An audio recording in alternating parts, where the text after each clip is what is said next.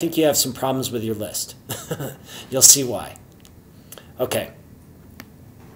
So here's what you can do is if you go to comparison analysis, if you highlight it and you right click, you can say new comparison analysis.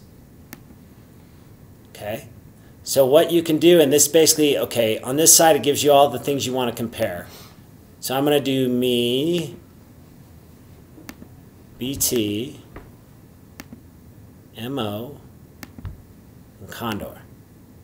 Those are my 4 lists. So basically what the software is going to do is compare all 4 of those. This is awesome. I'm going to hit View Comparison. And now it's going to, takes a while. That took not very long at all.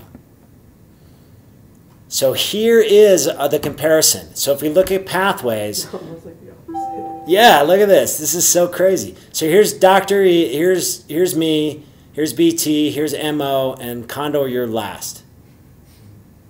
You can see that some of these are very different. Like you get a lot of pathways that show downregulation. I'm showing upregulation. Condor is showing a little upregulation, right? What you're looking for are things to be consistent. Like this one. This is pretty consistent. And down here. But again, Condor, you're missing a lot of these, which kind of concerns me. We'll go back and look at that.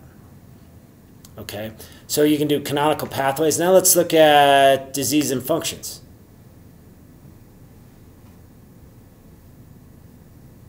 I wonder where it's, I think it's doing it on BTs maybe. I thought it was doing it on mine. Mine's better data.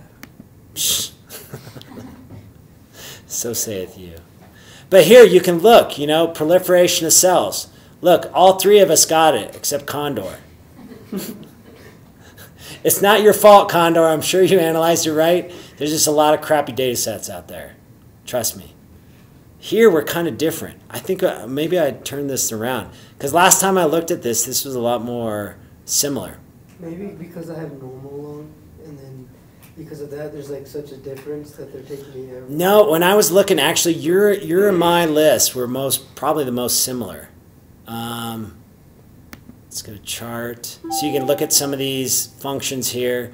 We can go to Upstream Analysis. This is a really good one.